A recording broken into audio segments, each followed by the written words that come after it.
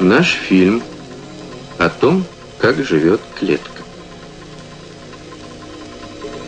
Живое здесь обретает сходство с каким-то механическим спектаклем. Актеры послушно исполняют роли, а природа будто бы невидимой пружиной направляет их действия к одной ей известной цели. А если актеры не совсем послушны, и каждый из них живет своей жизнью? Ведь на всех уровнях жизни действует не только детерминизм, но и вероятность. Именно поэтому живое и развивается в историческом времени и пространстве.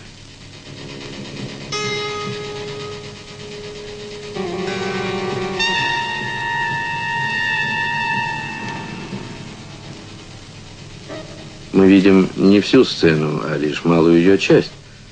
Правда, и действующие лица пьесы микроскопически малы.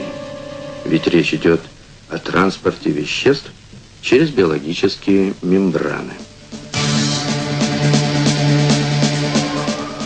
Но как мембраны связаны с вечной тайной жизнью? И разве открыть ее ключом размером с молекулу? Это все равно, что исследовать природу времени, изучая устройство карманных часов. Даже не часов, а механизм сцепления их колесиков.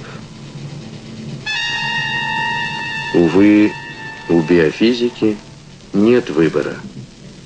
А так хотелось бы увидеть все разом. И лес, и каждое отдельное дерево.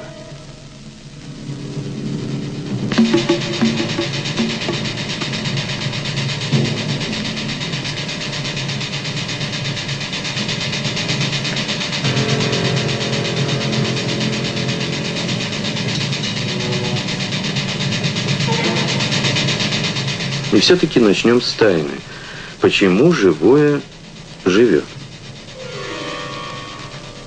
Живое всегда и всюду живет за счет обмена веществ.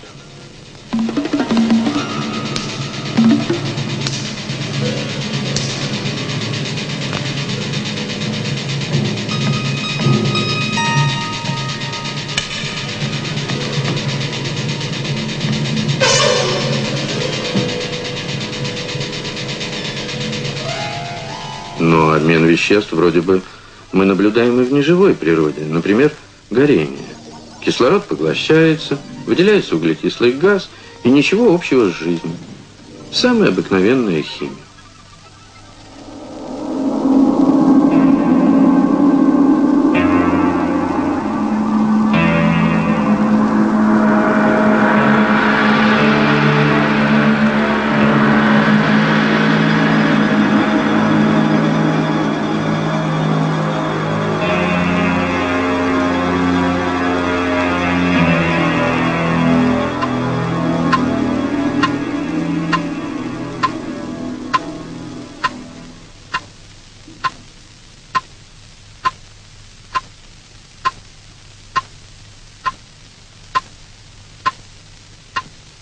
Звучит мрачно.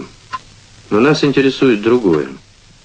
Как химические процессы, организуясь в пространстве и времени, становятся частью механизма жизни? А может начать рассказ так? Перед нами самое талантливое произведение природы. Вес среднестатистической особи около 70 килограммов. 50 из них – обыкновенная вода. Всего несколько ведер воды и горсть химических элементов. А как эти мертвые элементы собрались в живую структуру? И главное, для чего?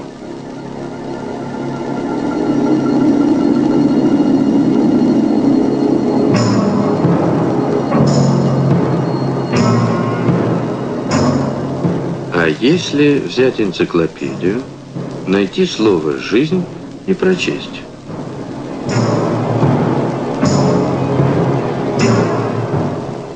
Одно единственное слово породило необходимость толкования 5 новых. Что, к примеру, означает слово «способ»? Растет цепная реакция понятий, без которых невозможно объяснить, что же это такое жизнь. Древо познания рассыпалось на 1000 ветвей, а дальше лес слов будет неизбежно редеть, ведь многие из них нам уже встречались ранее. А вот и конец пути. В поисках этого вывода проделан огромный путь по дорогам биологии, химии, физики, философии, астрономии. Но интуитивно мы чувствуем, что тавтологии нет там, где отдельные понятия сплетены в системы понятий. Может, это и есть намек на то, что жизнь – это феномен системный.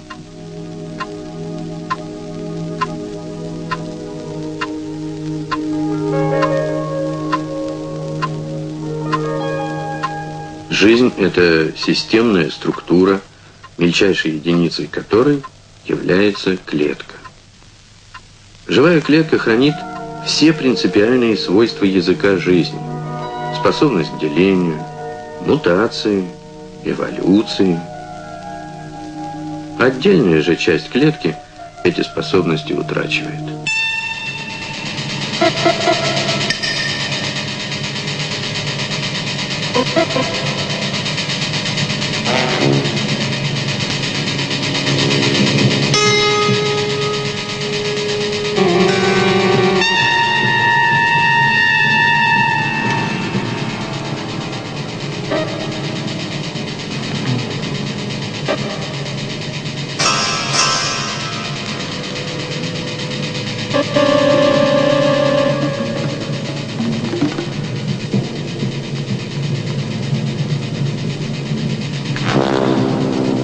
Но ведь что-то удерживает клетку от скачка из порядка в хаос, в неживое.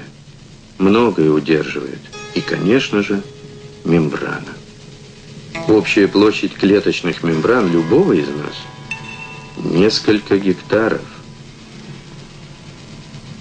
Итак, 50 килограммов воды, несколько килограммов химических элементов и десятки тысяч квадратных метров поверхности мембран, организующих структуру живого. Но мембрана живой клетки не глухая стена. Скорее, это система ворот, связывающих ее с внешней средой.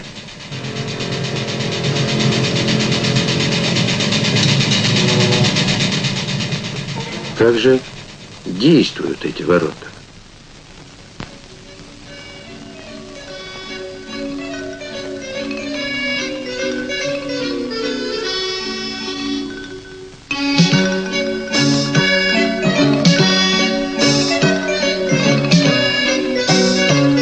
Чтобы жить, развиваясь от хаоса к порядку, нужно этот порядок постоянно поддерживать и строить. Для этого необходимо обеспечивать приток строительного вещества в клетку и выводить из нее вещества отработанные. Самый элементарный способ – это диффузия, когда вещества проникают сквозь мембрану через естественные поры.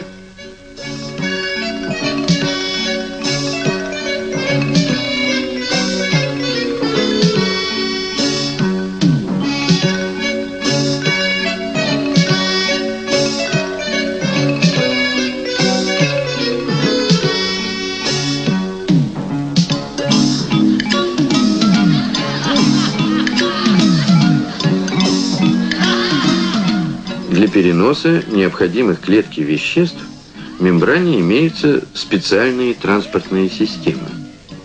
Смотрите, как молекула-переносчик транспортирует молекулу субстрата внутрь клетки.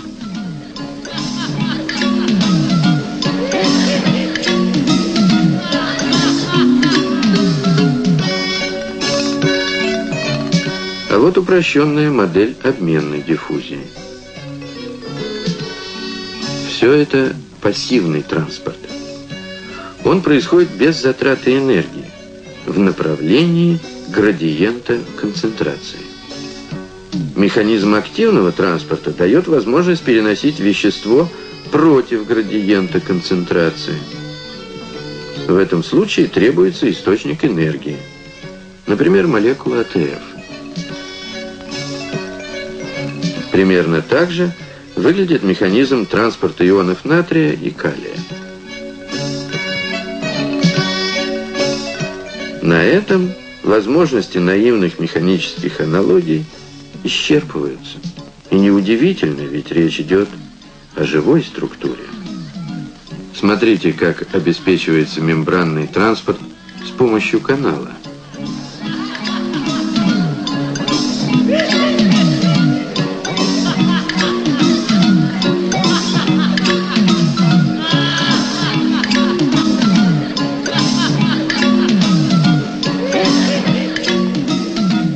Но ведь это ничтожная часть той работы, которая происходит в клетке.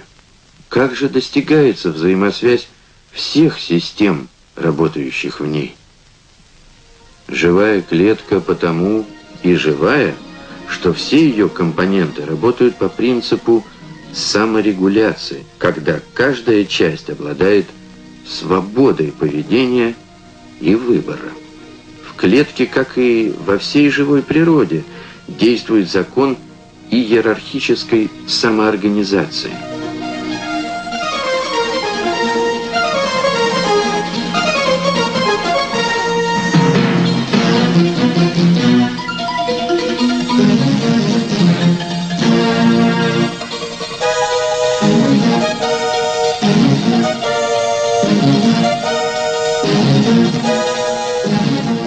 Но опять вопрос, быть может, наивный. Как? Почему? Для чего, в конце концов, в таком, казалось бы, совершенном храме живой природы берутся геростраты?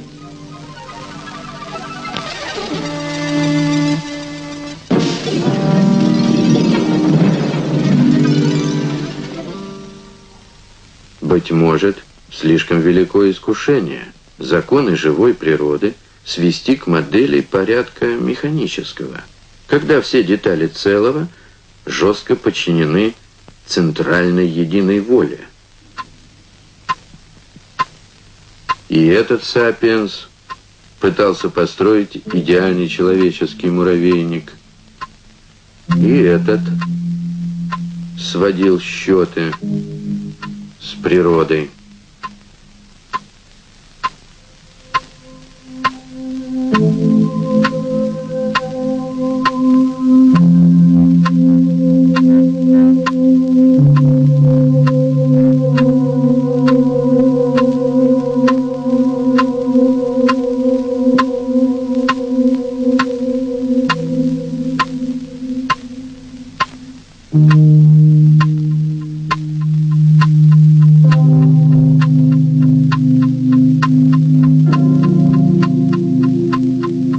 Любая система на любом уровне организации жизни не может развиваться, если функции низших уровней скованы авторитарностью управления.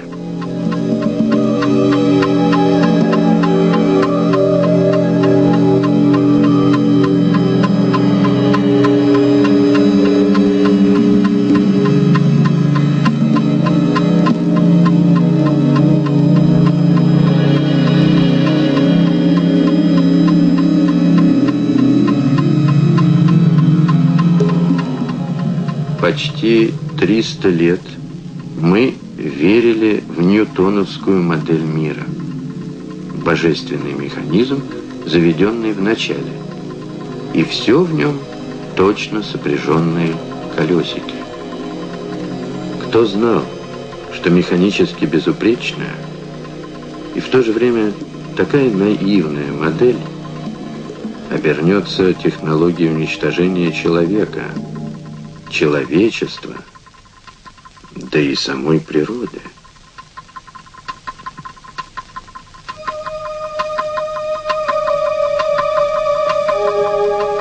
Сегодня мы знаем, что мир бесконечно развивается, и его движение уже нельзя описывать уравнениями классической механики.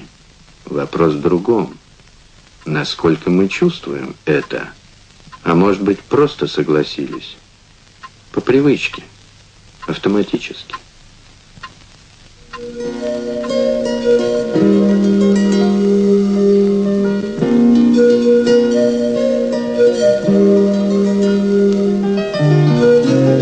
Спектакль жизни в самом разгаре.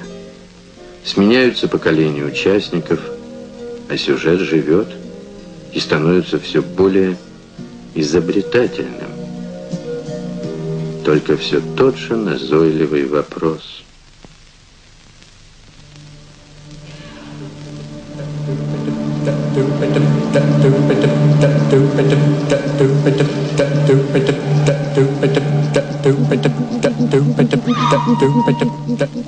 Вернее, зачем? Тоже не очень корректный вопрос. Хотя именно этими «как», «почему», «зачем» и выложена дорога знания.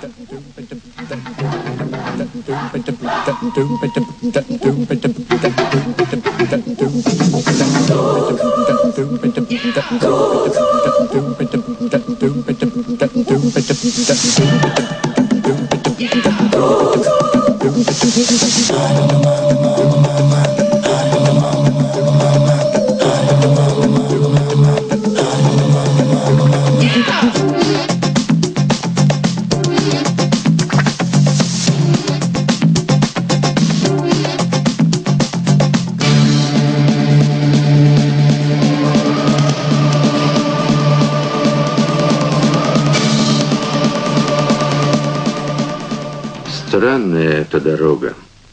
В ней нет километров «почему» или метров «зачем». Да и меньше всего она похожа на дорогу. Скорее, это опять спутанная сеть вопросов. Но это еще полбеды.